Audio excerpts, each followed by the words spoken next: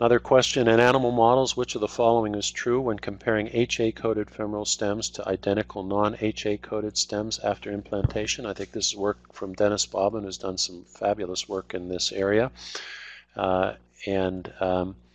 Answer here is HA-coated stems have a shorter time to biologic fixation. Remember, HA coating is osteoconductive, not osteoinductive, and they are able to integrate faster.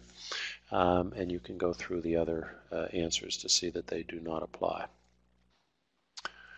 What about implant fixation? Very, very important concept. Two types, a cement fixation as well as ingrowth or on-growth, which would be considered biologic fixation.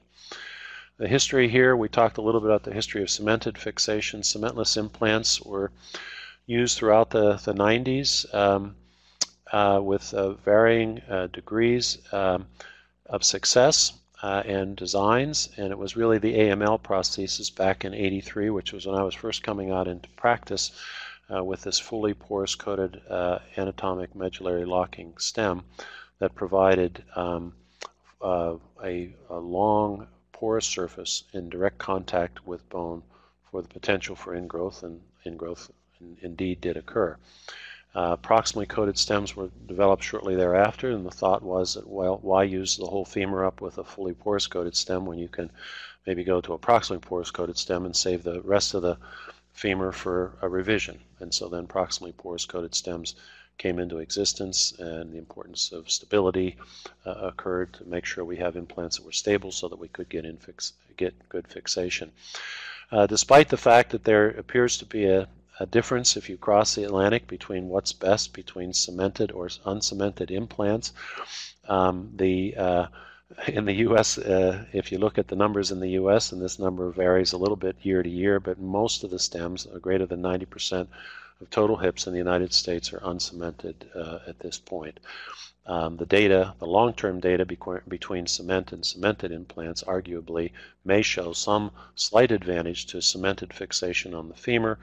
However, if you're a good carpenter, you do a great job with your implant, you can get high success rates with uncemented implants. The classification, the door classification here, and we have a picture coming up in a little while, door A, B, and C. At this point, the data on A's and B's is that you can use uncemented. In fact, there is data on type C's, which was the stovepipe type femur with thinning of the cortices and a geometry, an internal femoral geometry that doesn't necessarily lend itself to an uncemented implant geometry. But even in the type C, you can get good fixation if you get implant stability. However, if in doubt in a type C femur, cement it because you will get good fixation. So question, osteopenia has what effect on the strength of the bone cement interface in comparison to normal bone? The answer here is an important one, and that is that you get better interdigitation between the cement and the bone due to the fact that you have the osteopenia, so you get good penetration and you get improved mechanical integrity. So even though it's osteopenic bone, you can get very, very good fixation using cement. Again, we talked about cement. It's a grout producing sort of the custom implant between the interstices of the femur and the smooth surfaces of the implant itself. So it interlocks between these two surfaces to give the best possible stability for the femoral component. Here you see the A, B, and C door femora, both illustrations as well as radiographs. So cemented fixation, the indications are elderly patients where you can get good penetration of the cement in the bone, clearly irradiated bone, and often these are subtle and you have to really press a patient at some point to understand. You may just pick up a radiograph and see clips or something in the pelvis and then ask the question, but always ask the question, whereas the bone growth in potential is limited with uncemented implants and irradiated bone, and also we just discussed this door C type femur.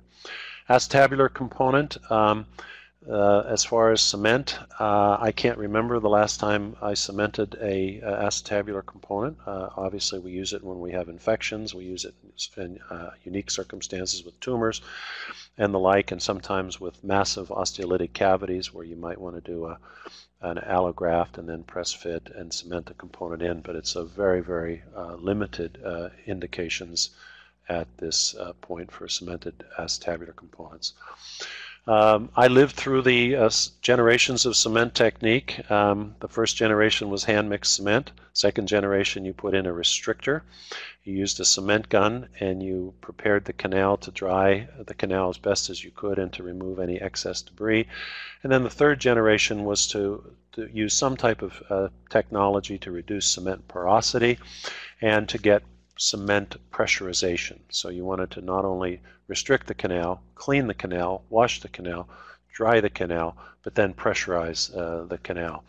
And if done well, cement fixation can give you reliable long-term results for your patients on the femoral side. Cement fixation is optimized by the following.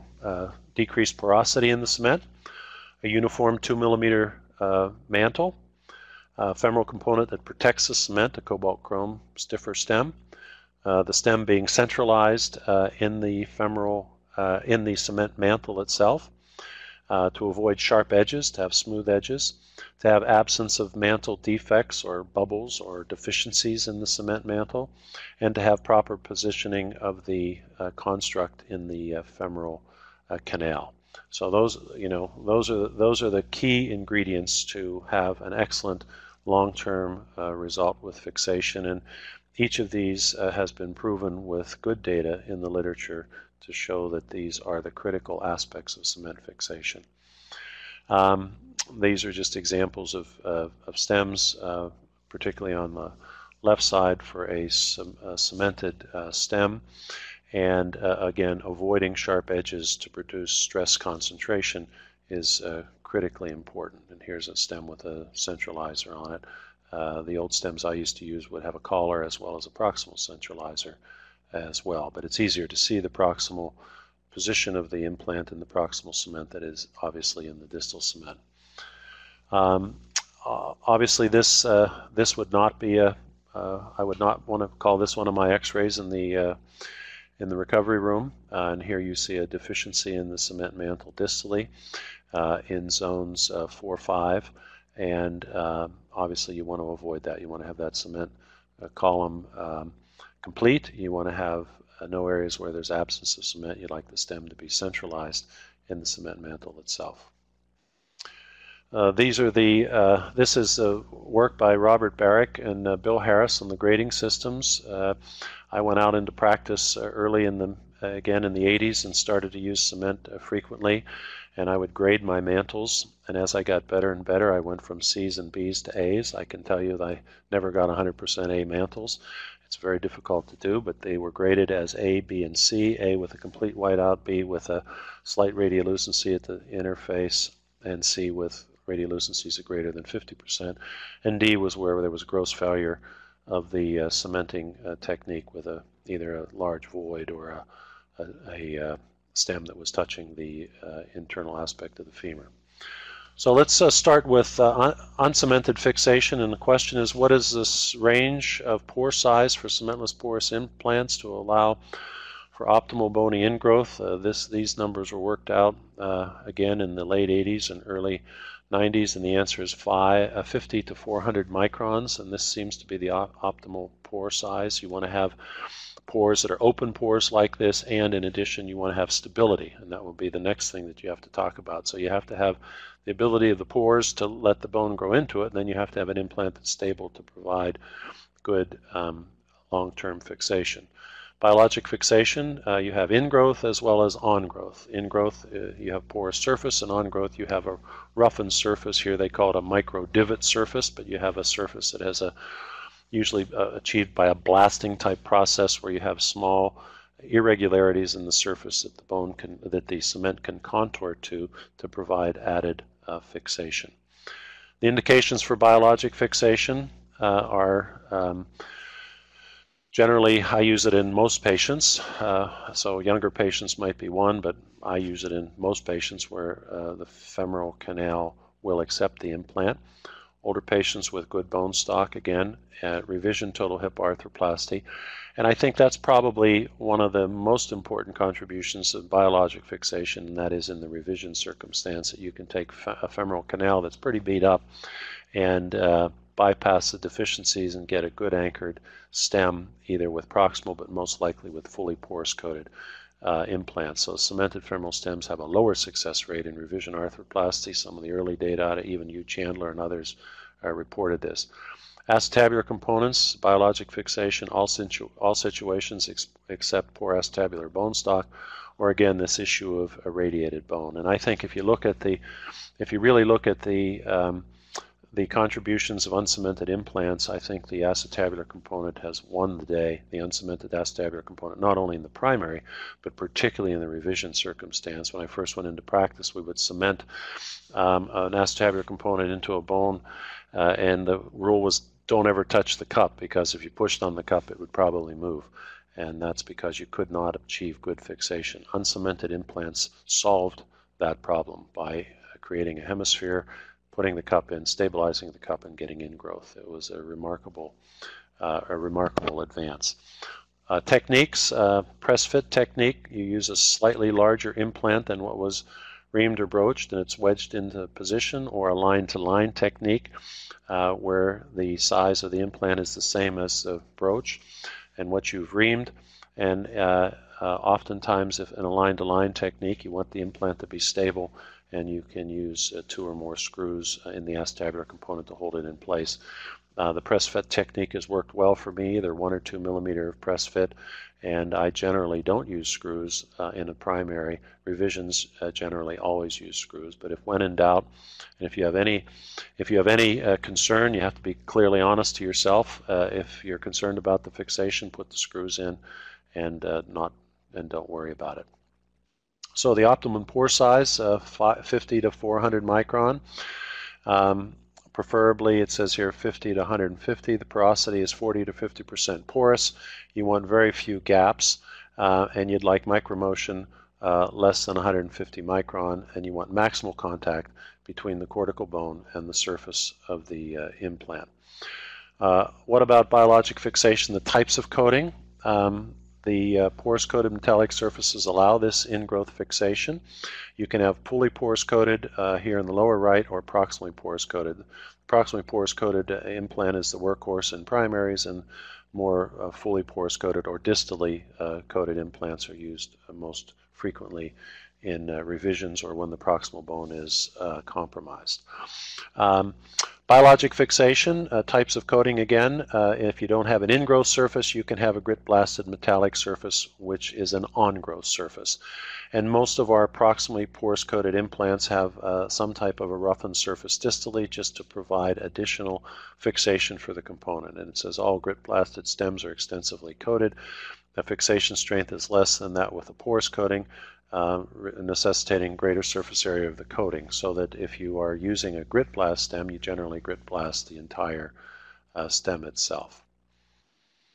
A coating that has been shown as an osteoconductive agent is hydroxyapatite, and 2 things we found. One is that you get good fixation, and you can also close gaps between the prosthesis and the bone, and again this was shown in animal work in the late 80s and early 90s. What about the radiographic analysis of biologic fixation? And these are things that I think are really important. In our morning conference, we always discuss these with our residents and our fellows. The signs of a well-fixed cementless femoral component include spot welds, where you have a endosteal surface right up against the, usually it's seen at the end of the porous coating, absence of radiolucent line, proximal stress shielding, meaning that the that the stresses are coming down through the stem and then out through the porous coating to the bone itself. The absence of stem subsidence or movement. Also, I would add one other, and that is a fusiform cortical remodeling you can see. And then oftentimes you don't see a weight-bearing pedestal. You can see an eccentric pedestal or a thin wisp of bone at the distal aspect of the stem, but you don't see a weight-bearing, thick, completely blocking weight-bearing pedestal. The signs of a well-fixed cementless acetabular component, a little more difficult, generally lack of migration, lack of progressive radiolucent lines, and if you look carefully, if you have screws in the implant, look at the surface between the screw and the bone, and you want to see no evidence of motion there or an expanding radiolucency. What about the complications of implant fixation? Aseptic loosening can be caused from poor initial fixation. Mechanical loss of fixation over time is something that rarely happens, and mechanical loss of fixation due to particle-induced osteolysis rarely happens if you're using cross-linked polyethylene. Clinical presentation, I've seen these occur, but I've also seen thigh pain with loose acetabular components and groin pain with loose femoral components. So generally, we teach that acetabular is groin and femoral is thigh. Generally, I think that's true, but don't be fooled. Always look carefully at your patient, and look carefully at your radiographs. Serial radiographs, I think, are the most important, and you can look at very subtle findings. In fact, oftentimes I'll tell a patient that on these films, I know they have pain. On these films, I don't have any evidence of loosening, but I'd like to take another set in 6 to 12 weeks or something and then go from there. And most patients obviously accept that. Complications of implant fixation, stress shielding.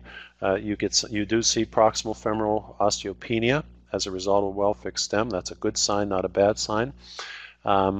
You can see more stress shielding with stiffer stems, which are larger diameter stems, and extensively porous coated stems.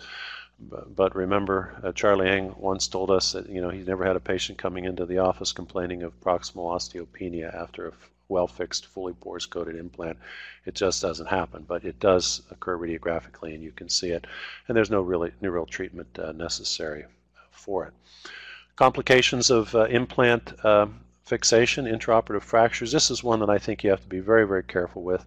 When you're using an uncemented femoral component, look around the orifice of the femur. Make sure your implant is stable. Make sure you don't have a missed crack. If you have a crack and you see it, put a cerclage wire around it and deal with it. Acetabular fractures, if these occur, if they're a small rim fracture, the cup is stable, you're fine. If it's an unstable cup, if you've broken a column, if you've broken a dome, you got to stabilize the fracture and then put the cup in and insert multiple screws to get it to be stable. The key is implant stability. So intraoperative complications, again, fractures can occur with the use of a press fit technique. Obviously, if the implant has stopped and you continue to hit it and it moves again, you've broken the femur.